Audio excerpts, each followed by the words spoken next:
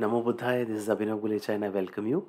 This is a short video I'm doing on a discourse that I found in my research on yoking and unyoking.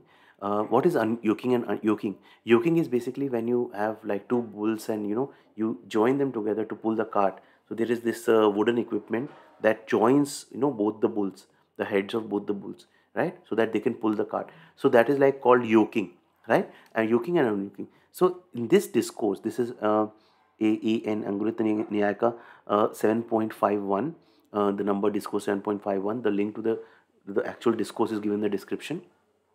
In this discourse, Buddha talks about what causes yoking, right, and what causes unyoking. So here Buddha is talking about this obsession or this attachment that we have towards our own gender and towards the gender of the opposite sex, right? So we have these tendencies, right? We have, they are so hardwired in us that we are attached by our own gender, our own gender related traits, and then we have this obsession towards the gender traits of the other opposite sex, right? And this is how sexual desire arises, and the whole thing about getting married to a person and then living a life.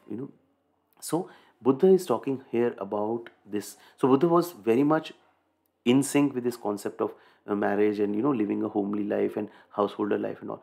But at some point, that our sexual desires and the cravings, they cause us to do sexual misconduct, which is then creates a karma, and which is then, that's why Buddha said that in the five precepts, Buddha said one of the precepts was no sexual misconduct. So here Buddha is trying to say that we need to let go of these ideas about these attachments, right? These attachments, this craving about our own sex and our other person's sex is basically what creates suffering, right? Go back to the noble truth number 2, that the cause of the suffering is attachment, craving, right?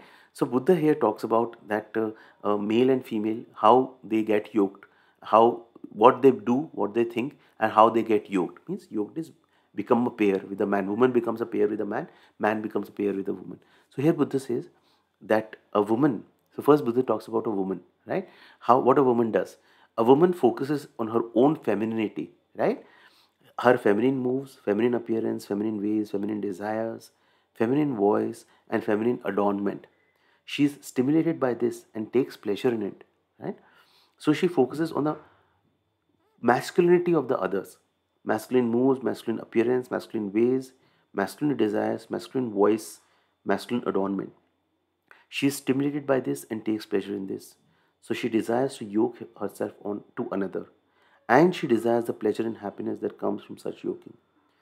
Sentient beings who relish their femininity are yoked to men. This is how a woman does not transcend her femininity. Similar way Buddha says about a man. A man focuses on his own masculinity. His masculine moves, masculine appearance, masculine ways, masculine desires, masculine voice, masculine adornment.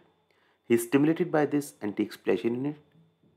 So he focuses on the femininity of others, feminine moves, feminine appearance, feminine ways, feminine desires, feminine voice, and feminine adornment. He is stimulated by this and takes pleasure in it. So he desires to yoke himself to another, and he desires the pleasure and happiness that comes from such yoking.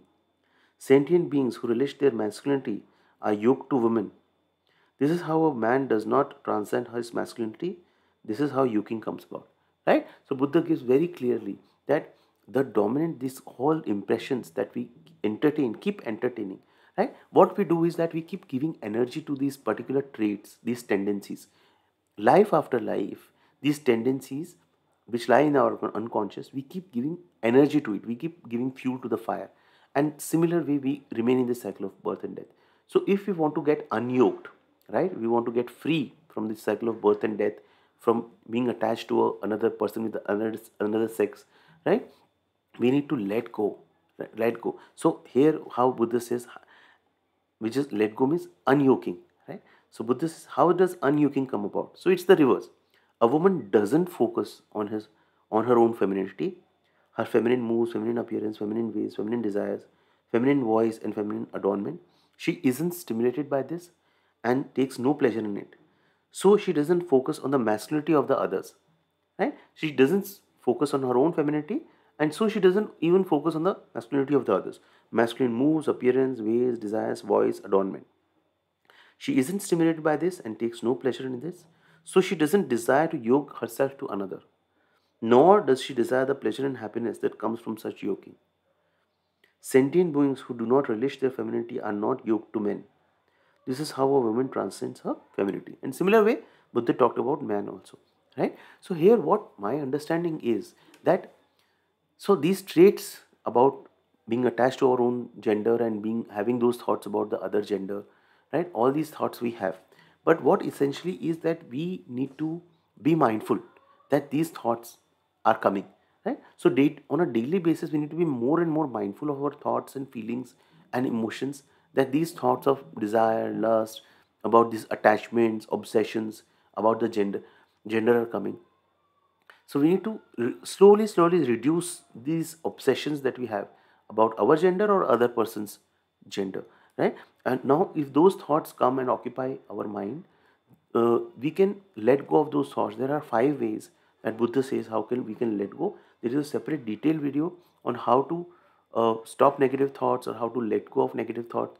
That detailed video you can check, right? So we can just remove them from our mind. Try to clear the space. Do not entertain, do not brood over those thoughts, right? Third thing I will say, pornography, right? Pornography has become a big problem, and this is pornography and masturbation, right? These whole things, see, masturbation is, I will not say wrong, but it, in moderation if you do, that's fine, but it takes away the vital life energy that we have, right? So don't overdo it. Pornography, don't watch, because you are basically watering the seeds of these tendencies, the obsessions that is there in us, by watching the pornography, right? So we can just try to watch these tendencies and let go of these tendencies we have. Fourth is more and more meditation, right? More, the meditation practice that we do helps us develop that capacity so that we can let go of these things. That's our purpose, that's our goal in this life, to let go of these strong attachments and desires, right? One another meditation, if you have issues with the sexual desire, is the meditation, a specific meditation on unattractiveness or loathsomeness of the body. So that I will try to make a video and post it here on this channel, so you can try doing that particular meditation. It will help. You can also search on YouTube and find that kind of a meditation, and see if that meditation, doing daily for like 1 or 2 weeks, see if that helps you, right? So this is on this particular topic that I thought to speak on. I hope it adds value to you in some way. Do share your thoughts, reflections on this particular sutta by the Buddha, and uh, do share your thoughts, reflections, feedback in the comment section. Thank you so much for watching this video. Namo Buddhaya, Namo Buddhaya.